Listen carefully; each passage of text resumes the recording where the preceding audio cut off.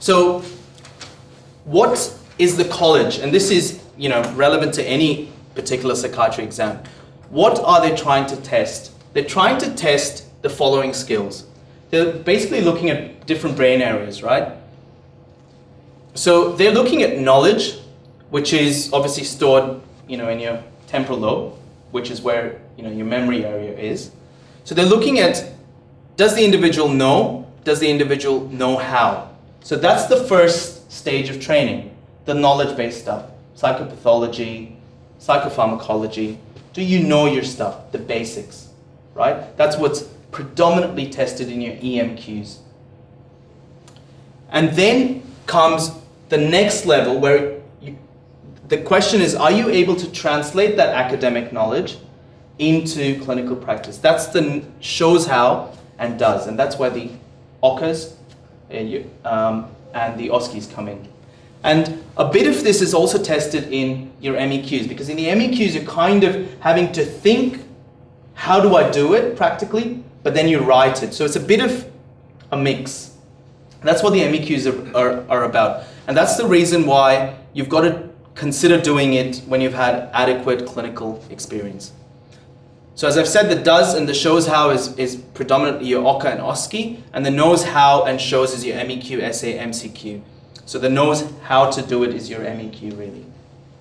Okay? Now case histories. So this is something that registrars often ask questions about. Can you go through my case history? Can you provide feedback? Now, what are the things that you can do to prepare for a case history? Now, this is what the college says. Case histories are the only component of the assessments and examinations in which the candidate's capacity to prepare and submit a formal psychiatric report is assessed. Such skills are an integral aspect of a psychiatrist's expertise necessary in communicating with referring doctors or in constructing medical legal opinions. So this is what you can do to get an understanding of what it entails. What is a case history? I would recommend contact psychiatrists that are writing medical legal reports. So civil, whether it's criminal, civil ones are particularly good because you're sort of looking at, I guess, case histories that you may be coming across, as opposed to forensic, specifically criminal ones. So contact psychiatrists that are doing medical legal reports, and I can assure you that's not that difficult to do. They can give you anonymized reports, and you can get a good understanding of how the formulation is written, because the formulation is one of the most important parts of the report, is how the predisposing, maintaining, and the precipitating factors have sort of interplayed to lead to this particular diagnosis or disorder. And that's the kind of question that the lawyers ask. Is the injury materially relevant to this particular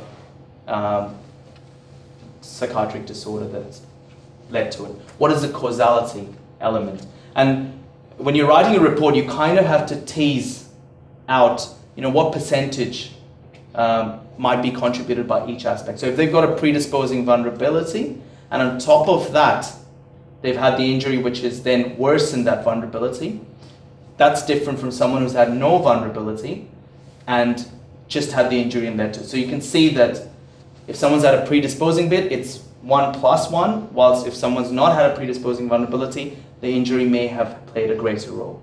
So that's the sort of thing, when you read, it helps you think about case histories, because have a think about the first episode psychosis case.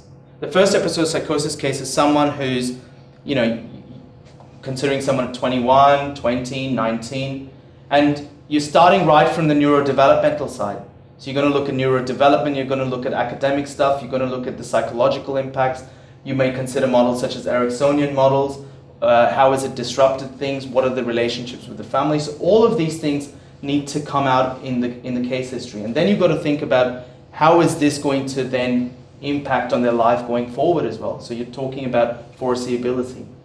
So the other thing that you can do is contact private psychiatrists or psychiatrists in your service to look at reports or case histories that they've already written. Because sometimes you will see psychiatrists working in public service will have written a detailed case report for certain individuals as a discharge summary or as an assessment summary. You will find them in your notes. The other thing, if you can, is contact Melbourne Neuropsychiatry service. They do write very, very detailed and thorough assessments, and it gives you a very good understanding of the organic kind of case history. So what you want to do is to get, contact forensic care, for example, and get a few from there. And people are very, very, very generous in helping you achieve that. All you've got to do is ask. Okay? Because that's something that I did. I did contact a lot of people to get an understanding of how they write, because that's how you form, your understanding of, okay, this is what I like, this is what I think I can develop. You take a little bit from here, take a little bit from there, and make it your own. Okay? So do get a sort of a stack of reports and case histories that are written by psychiatrists, and you will be in a good position to create your own. So don't wait for the final bit to start writing a case history. Have a look at lots of them.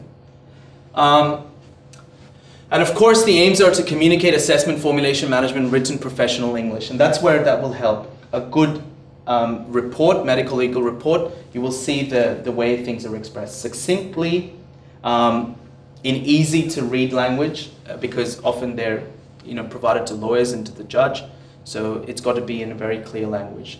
And how do you integrate academic and clinical knowledge?